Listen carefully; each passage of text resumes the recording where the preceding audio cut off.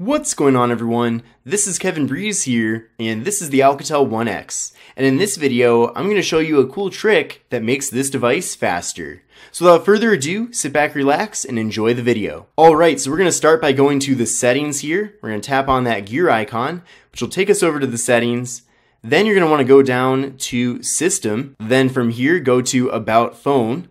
Then go over to Build Number and tap on that a bunch of times. Then you'll have to enter in your PIN code. And now you're in developer mode. Now that you're in developer mode, you need to go back and you'll see that there is developer options. Once you tap on developer options, scroll down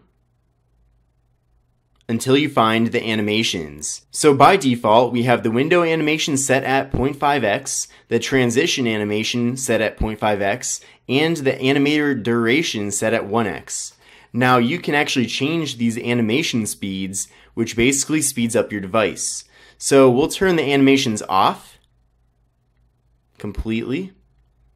And now you can see that whenever you tap on really any button here, everything is instant. So there is no delay with any of these animations here, and it's really awesome because it just makes everything seem a lot quicker here on the Alcatel One X. Now you can also do the opposite. I can't imagine that you want to make your device slower, but if you want to, you can go to developer options again, and then go down to the animations, and then set them at like 5 times or 10 times, and then see how slow everything is.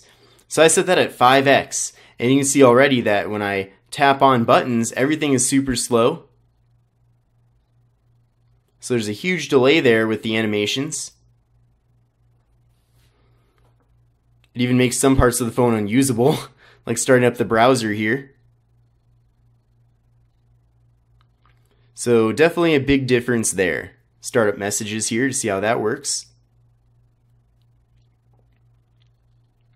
And you can just see every animation is just slowed down dramatically. So personally, I actually like not having the animations. So I think for now on, I am going to set it to having the animations off. It makes the device faster and overall just makes my workflow and everything on here a lot more efficient. So I'm going to set that, like I said, to animation off.